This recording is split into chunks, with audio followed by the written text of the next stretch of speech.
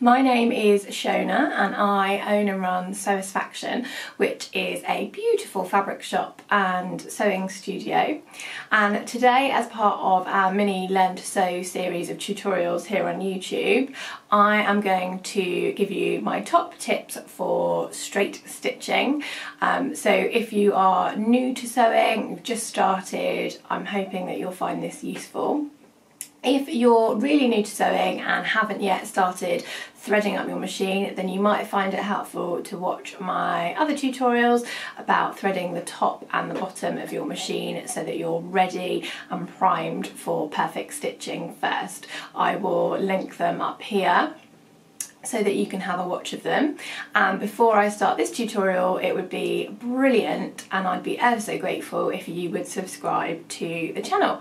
I film lots of videos about sewing, about fabric, the things that I've made, giving you top tips and tricks, and also obviously these tutorials, and it'd be wonderful if you could join in with the channel. All you need to do is hit the button down below and it's completely free.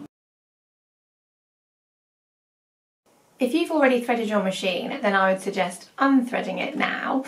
Don't worry, it's great for you to get plenty of practice anyway, and you can thread it again later when we start stitching properly. But for now, the way that we're going to practice is something that I found really helpful for all my students who are learning to sew in the studio. And we're actually going to sew without any thread in the needle or in the bobbin, just so that we can get used to using the machine. And we're also going to practice on paper instead of fabric. Now, I know that might seem strange, but trust me, it really works. So if you want to head over to our blog, the Sewsfaction blog, which I will link down below, we have this really simple but handy sheet which gives you some options to practice your straight stitching, your pivot corners and sewing curves, which we'll cover in this video as well. So head over to the blog, download that and print it out, unthread your machine, and then we'll get started. Don't worry if you don't have a printer or access to the internet at the moment, you can just use a plain piece of paper, it's absolutely fine.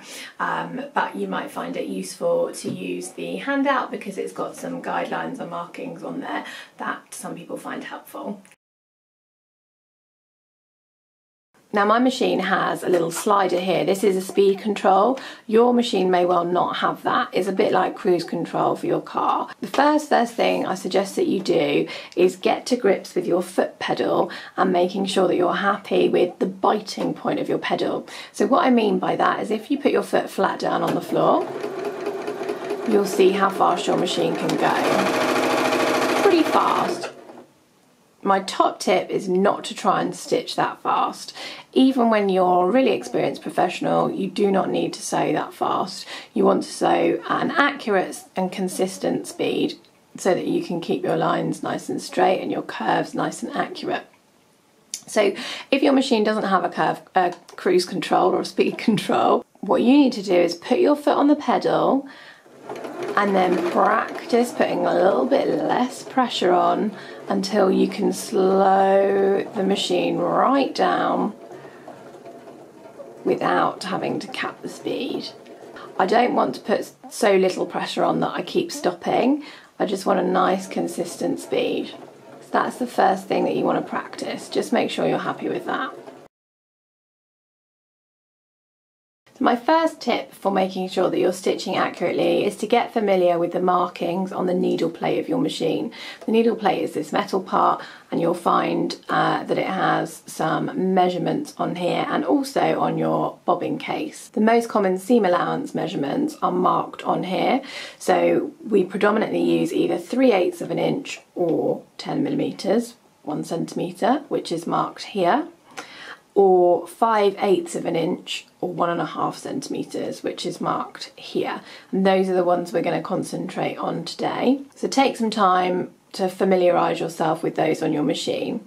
I personally find that students find it easier to look at the measurements on here when they're stitching rather than up here, because this gets a little bit harder to see. If you don't have any measurements on your machine or they're not clear, what you'll want to do is measure from the needle outwards, so 1 centimetre and 1.5 centimetres, and make a mark on your machine. You can use washi tape to mark the edge or an elastic band, or you could even, if you don't mind drawing on your machine, use a Sharpie, but hopefully your machine will have some measurements that looks like this. First thing we're going to do is practice sewing in a straight line.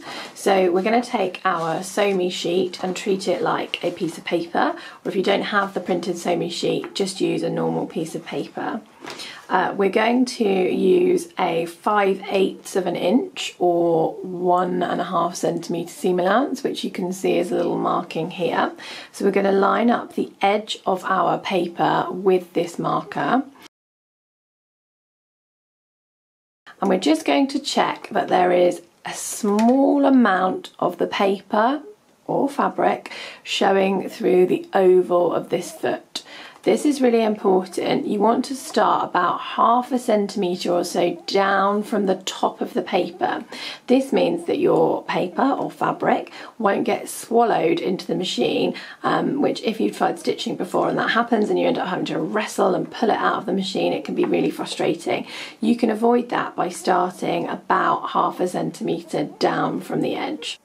Once you're happy that your fabric or paper is 1/2 centimetre down from the top and lined up with your 5/8 marker at the side, you then want to pop your needle down. On this machine I can use this button, or if you don't have that button you just need to turn the hand wheel to the right of the machine and that will move your needle up and down. It's important to start with the needle down, it will stop your thread from escaping, and if you've ever started stitching and found that your thread escapes from your needle, then you'll find that really helpful. So all we're going to do is just practice sewing in a straight line. We're going to keep our hands as if we were looking at a clock, and I'm going to keep my right hand here at 6 o'clock and my left hand up here at about 9 o'clock, and my hands are going to act as guidance for the paper. The machine is going to move it through. I'm not going to push it, I'm not going to pull it, I'm just gently going to guide it and keep it lined up at all times with that 5/8 marker.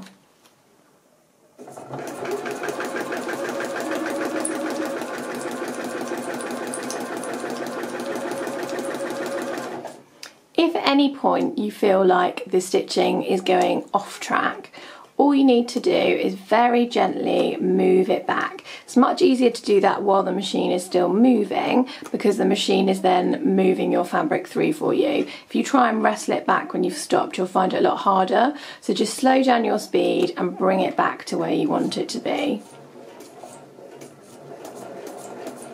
Show you what I mean. If it goes off track like this, we just gently bring it back to where we want it to be. And for the purposes of this exercise, you're just going to run, or sew off, I should say, the edge of the paper. Make sure you keep hold of your fabric or your paper until you get right to the end. And you can now pop that out.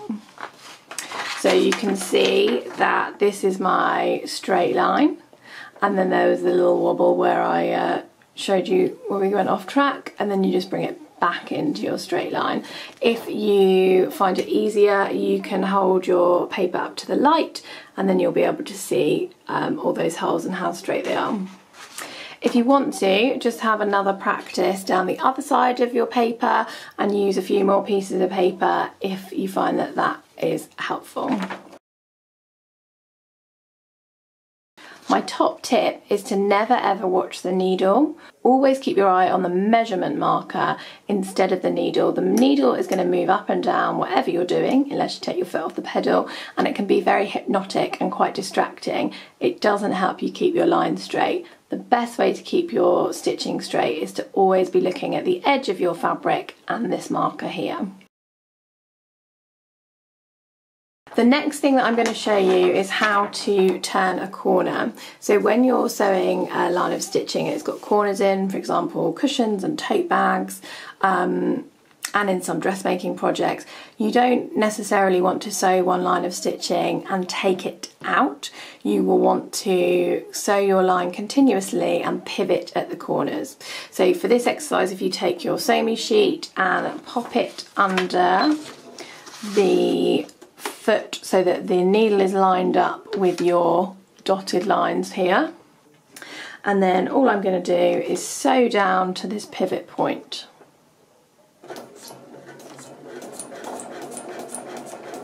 Just take it at your own pace and remember to stop when you get to that point.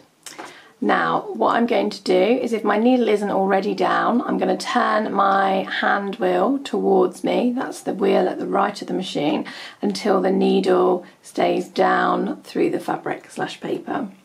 I'm then going to lift up my lever, my foot lever, and my needle will act as my anchor so that I can then turn my fabric / paper at a 90-degree angle.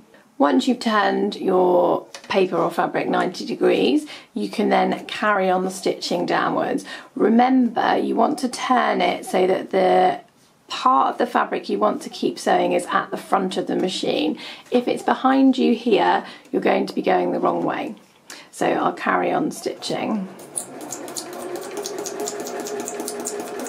That squeaking sound is because we're using paper, you won't get that on fabric. And we'll just lift our needle up, take our paper out, and there you'll see you have got a really nice neat corner, and it's all one continuous line of stitching. Remember, pop your needle down, lift your lever up and pivot at that point. Never lift your foot lever up without your needle being down, otherwise your stitching will move and it will be a real mess. Top tips for sewing curves. I'm just going to give you a little demo on here. My top tip is to always keep the machine moving. Go as slow as you like, but make sure the machine is moving, because the machine will help you. If you stop and take your foot off the pedal, you're going to be trying to move the fabric that's actually trapped between the presser foot and the feed dogs under here, and that's really tricky. So just take it slowly, pop your hands either side of the curve that you're trying to work with, and just give it a little go.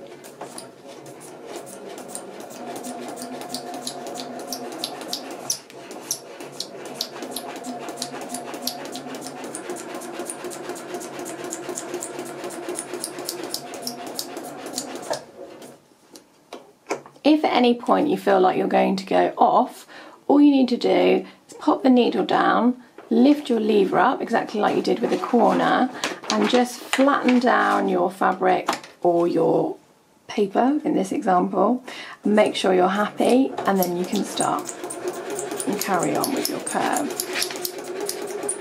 And you can see I'm just continuously turning it till I get to the end.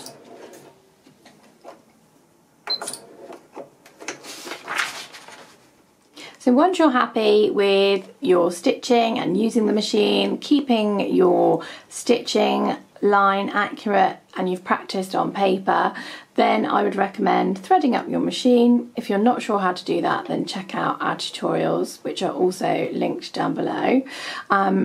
And then using some scrap fabric. You can use any kind of scrap fabric, pillowcases, duvet, sheets, any kind of cotton. Don't use anything that's got any stretch in it for now, because you just want to focus on practicing your stitching and getting sewing. Always practice with 2 layers of fabric folded over, just because it makes it more realistic for you. We don't normally just stitch one piece or one layer of fabric. So I'm going to lift my presser foot, pop my fabric underneath, and again I'm going to make sure that I'm starting about 1/2 centimetre down, so I've got a little bit of fabric showing in this oval here, and I'm going to keep it lined up, the 5/8 marker to the right of my fabric here. And as I stitch, I'm going to keep looking at that at all times. I'm going to start by putting my needle down through my fabric to keep my thread secure, and then I'm just going to take it nice and slowly